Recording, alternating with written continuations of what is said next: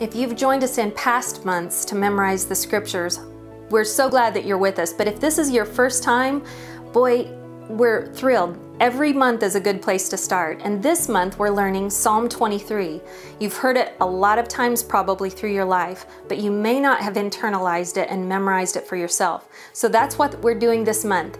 And the only assignment you have is, once you've learned it really well, make a little video of yourself reciting it and post it either in the comments or send it to us through the email, just so we can learn from each other and also encourage one another as we're learning scripture.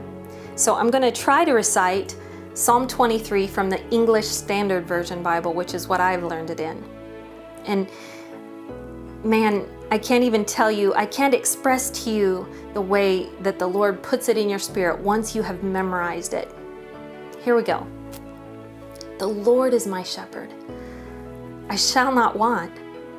He makes me lie down in green pastures, and He leads me beside the quiet waters. He restores my soul. He leads me in paths of righteousness for His name's sake.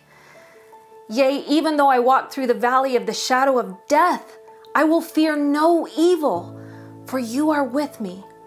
Your rod and Your staff, they comfort me. You prepare a table before me in the presence of mine enemies, and You anoint my head with oil, and my cup overflows. Surely Your goodness and mercy will follow me all the days of my life, and I will dwell in the house of the Lord forever.